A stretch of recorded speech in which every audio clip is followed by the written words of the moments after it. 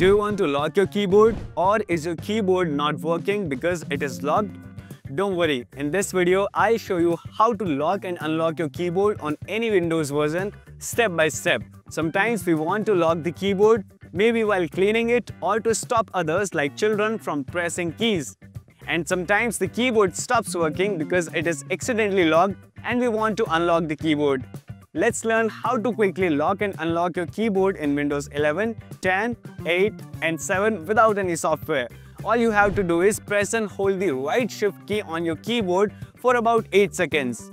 After a few seconds, a pop-up will appear on your screen asking, "Do you want to turn on filter keys?" Just click yes on that. Now your keyboard is almost locked. When you press the keys quickly, nothing happens. You won't be able to type like you normally do. The keyboard becomes very slow. As you can see, I'm now trying to type, but nothing is happening. I'm not able to type normally. This happens because filter keys are now turned on. But if you still want to use the keyboard, you will have to press and hold each key for a few seconds to make it work. But it's not practical, so in most cases, the keyboard feels locked. To unlock it again, you just need to do the same thing.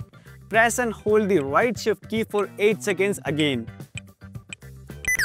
And your keyboard will go back to normal. That's it. This is the easiest way to lock and unlock your keyboard in Windows. If you like this video, please click like and don't forget to subscribe for more simple tech tips. And if you have any questions, just write it in the comments and I'll try to help you. Thanks for watching and I'll see you in the next one.